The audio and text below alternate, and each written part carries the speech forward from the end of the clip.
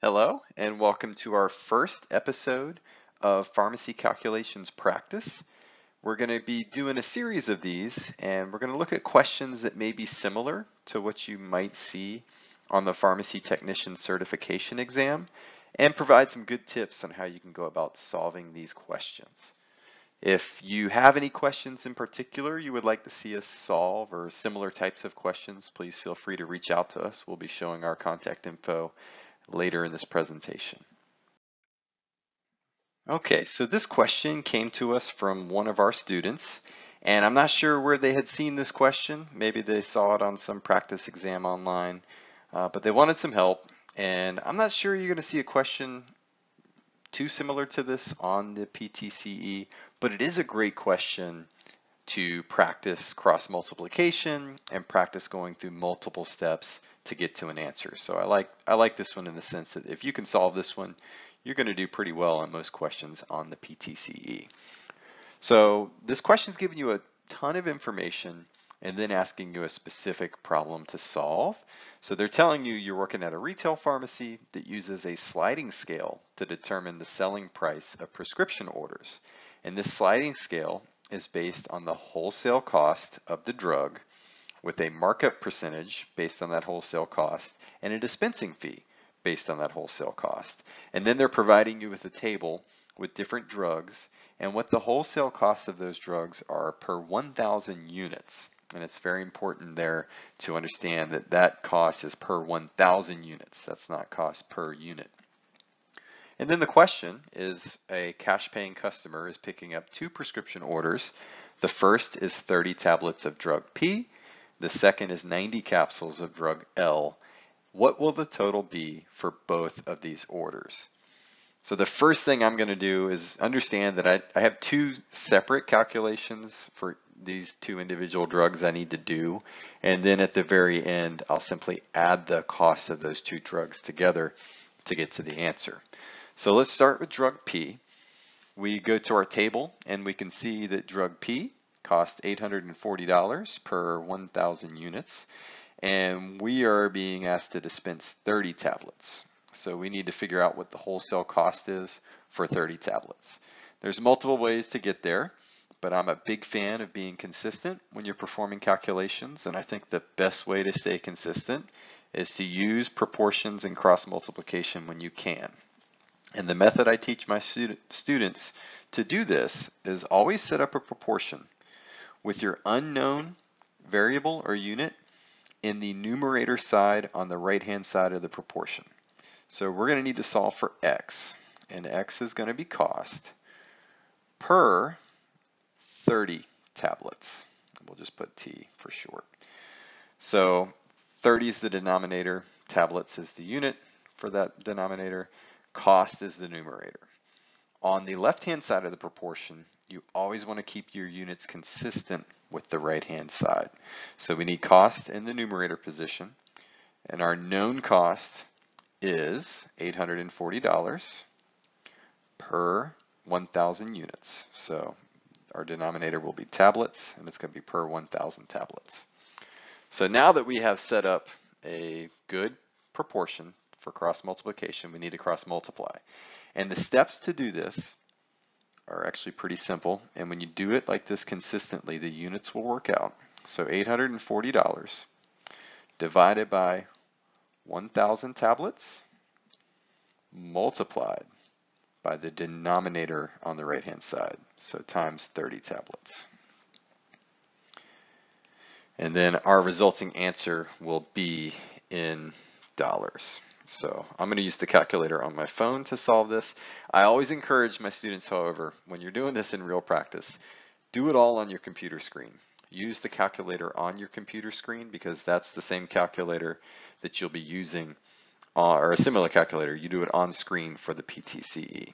So 840 divided by 1,000 multiplied by 30 equals $25.20. Okay, now the next step is we need to apply our markup percentage to this per the sliding scale.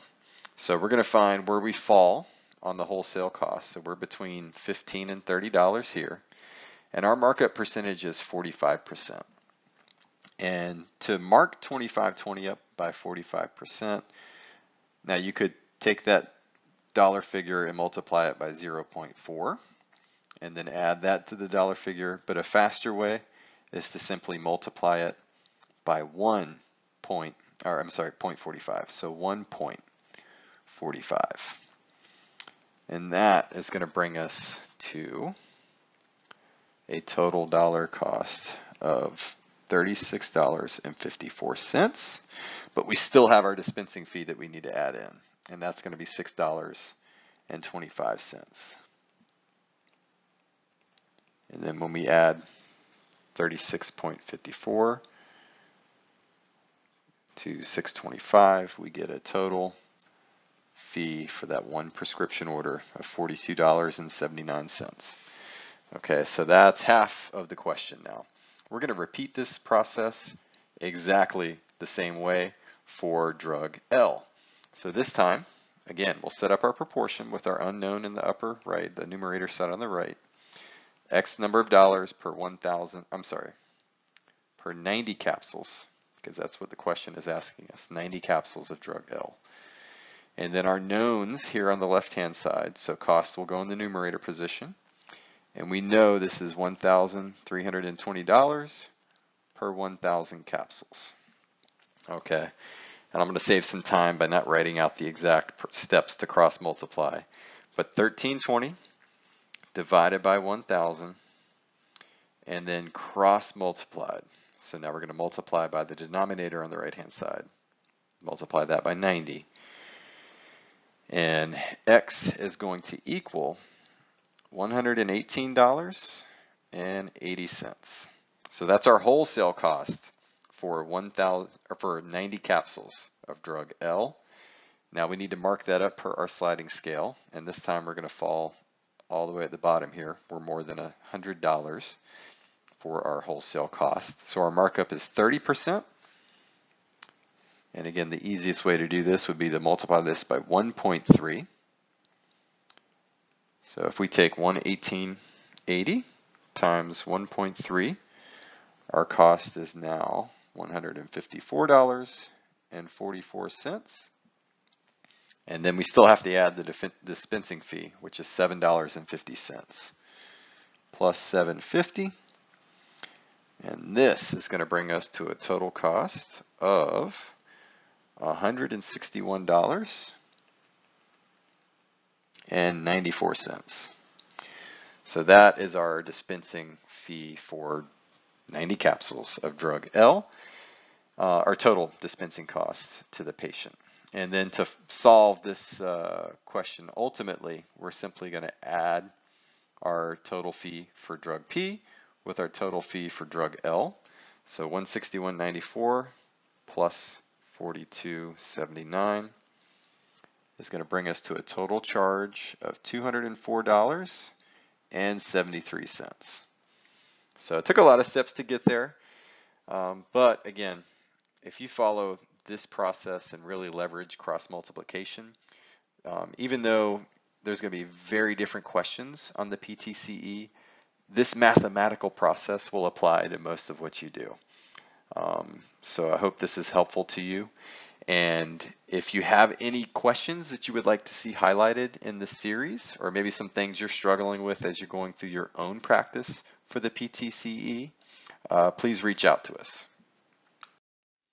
And you can contact us by connecting with us on Facebook here at this URL, or you can shoot us an email at info@pharmacytechscholar.com, and we'll be happy to help you with some future video explanations of any questions that you're finding challenging.